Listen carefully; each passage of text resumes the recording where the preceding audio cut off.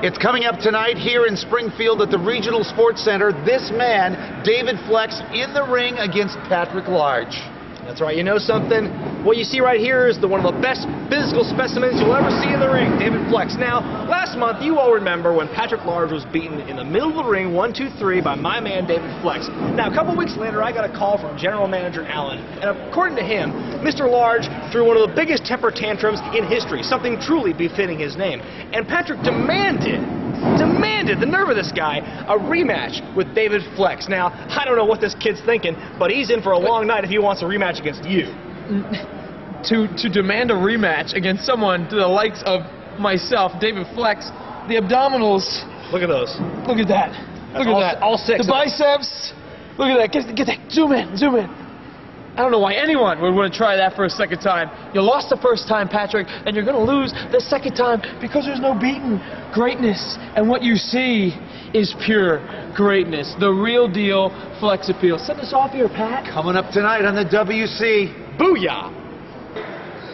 Introducing first, weighing in an astounding 180 pounds, from the City of Angels, Los Angeles, California, and led to the ring by manager extraordinaire Brian Zane. Extraordinaire. Here is David Flex. Now, the last time here in the WC, David Flex was here. Very impressive physique, very impressive ability, just a very impressive wrestler. Yeah, he wrestles a lot in Southern California, and he expressed an interest in wrestling in other venues and other markets across the country. When Jeff Manning and I, co-owners of the WC, found out about that, we thought that he would be an excellent competitor to bring in, which we obviously did. And again, as we were talking about the association of Brian Zane with Kellen Raid, when Brian Zane saw this young man come into the WC, he snatched him up right away because he saw the potential and he saw the athleticism. Well, if only he's trying to catch up with the faction, get his table of Z-Man Enterprises. Now, I've been told, a few fans talked to me earlier tonight, and I've received a few emails about the faction. Now, with professional wrestling in the Northwest, we've seen Buddy Rose's Army, we've seen Rip Oliver's Clan, and we've also seen the Grapplers Wrecking Crew. A lot of people are saying that the faction may be in competition as one of the most toughest groups of men in the history of Pacific Northwest wrestling, bar none. Yeah, I think you really you've hit that nail on the head there, Joe. The newest acquisition is Z-Man Enterprises. He's short stature, but big and bull.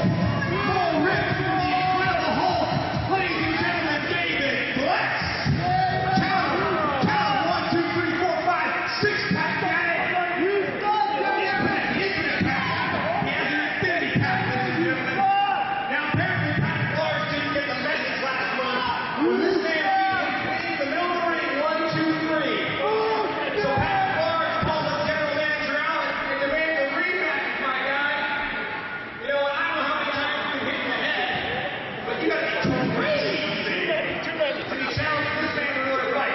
You stop, David! Patrick Large, you dare without a rematch with Flex? I mean, you know how to hit you to learn that where I beat you. I beat you all throughout this arena. And you're gonna come back and challenge me again? You wanna look like an idiot in front of these fools? You shut your mouth! You will never look like me! You will never!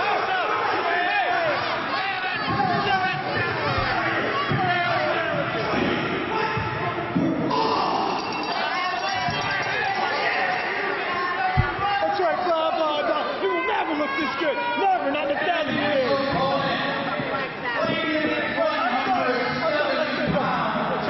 Make sure he's clean. Check this. Yeah. This gun. One half of the tag team known as Painfully Large. Here is Patrick Large. We're talking a grudge match tonight, Pat. A rematch from last time. They pulled out all the stops last time. tonight, you might as well just say the rule book has just gone out the window.